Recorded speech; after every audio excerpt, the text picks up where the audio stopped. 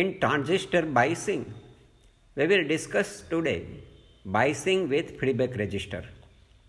This is the circuit diagram of biasing with feedback resistor using NPN transistor.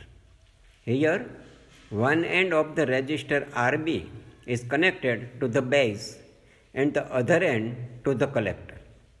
Here the required zero signal base current is determined by the collector base voltage VCB. Here collector base junction is reverse biased, so it exhibits high resistance. So necessary base current available from collector to base through resistor RB. The base current IB flows through RB as VCB forward biases the base emitter junction. Now circuit analysis.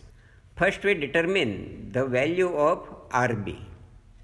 In the input section of the circuit, for this loop, using Kirchhoff's law, we can write VCC equal to IB plus IC into RC plus IB RB plus VBE. Say equation 1. Since IB is very less than IC, and therefore we take here IB plus IC, which is equivalent to IC, and therefore we can write this equation as VCC equal to IC RC plus IB RB plus VBE. Now if we make RB as the subject of the formula, then this equation can be rewrite as RB equal to VCC minus VBE minus IC RC upon IB. Since IC equal to beta IB, and therefore RB equal to VCC minus VBE minus beta IB RC upon IB. Say equation 2. So using this formula we can calculate RB. RB can be also calculated by another method, as if you consider this transistor, around it the voltage distribution is given like VCE equal to VCB plus VBE. Therefore, VCB equal to VCE minus VBE, and therefore we can write RB equal to VCB upon IB, and that is VCE minus VBE upon IB. So this is the another formula for RB. So hence RB can be determined either by this or by this equation. Let's see how stability is attained. If the collector current tends to increase due to an increase in temperature, or the transistor has been replaced by one with a higher beta, as a result, voltage drop across RC increases. That's why collector emitter voltage VCE decreases, and which will reduce the base current IB. This in turn will reduce IC to original value.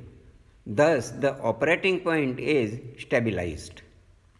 In this circuit, the collector voltage is used to drive the base resistor and thus introduces feedback, which helps to reduce the effect of change of temperature or beta upon the operating point.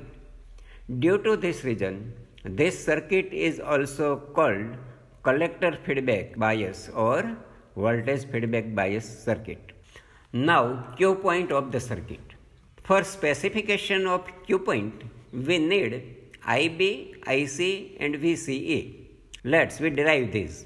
Consider input section, in which take the loop from plus VCC to RC, RB, VBE to this minus or grounded VCC.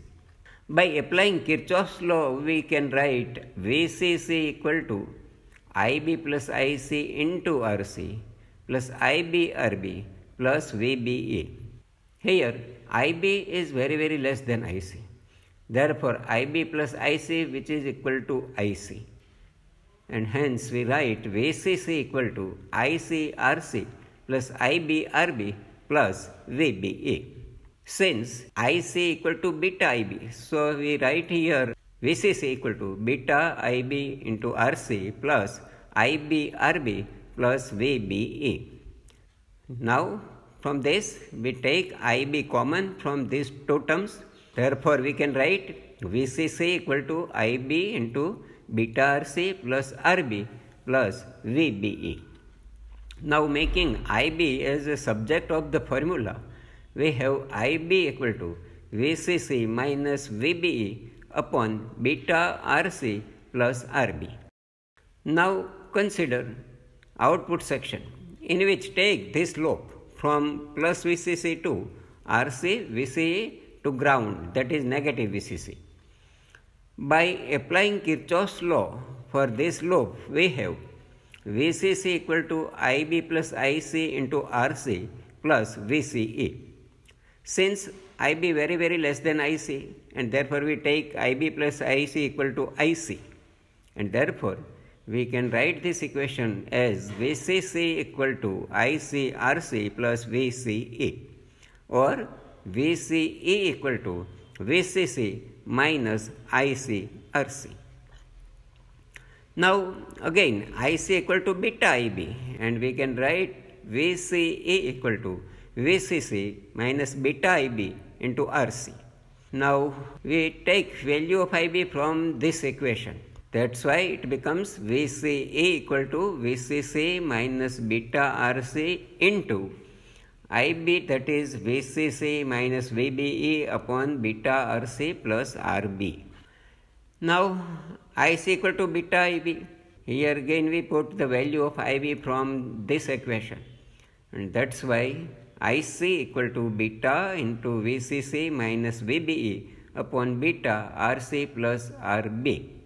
Hence we obtain IB from this equation, VCE from this equation, and IC from this equation. So Q point is determined. Now stability factor. In the input section of the circuit, we can write equation VCC equal to IB plus IC into RC plus IB RB plus VBE. Expanding this bracket, we have VCC equal to IB RC plus IC RC plus IB RB plus VBE. Taking IB common from these terms, we have VCC equal to IB into RC plus RB plus IC RC plus VBE. Now make the IB subject of the formula. Therefore IB equal to VCC minus ICRC minus VBE upon RC plus RB. Now stability factor is defined as S equal to beta plus 1 upon 1 minus beta into DIB by DIC. Now we need here the value of DIB upon DIC from this equation. That's why we differentiating this equation with respect to IC, and therefore we get DIB by DIC equal to minus RC upon RC plus RB. Putting the value here, we get S equal to beta plus 1 upon 1 minus beta into minus RC upon RC plus RB. Simplifying it, we obtain S equal to beta plus 1 into RC plus RB upon RC plus RB plus beta RC. It is clear that RC plus RB is less than RC plus RB plus beta RC, and it means S is less than beta plus 1.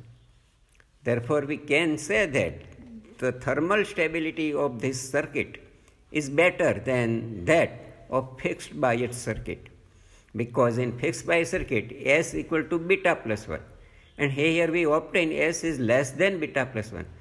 Now we look at the advantages and disadvantages of the circuit. So here advantages is of two. One, it is simple method as it required only one resistance RB, and second, the circuit provides stability of the operating point.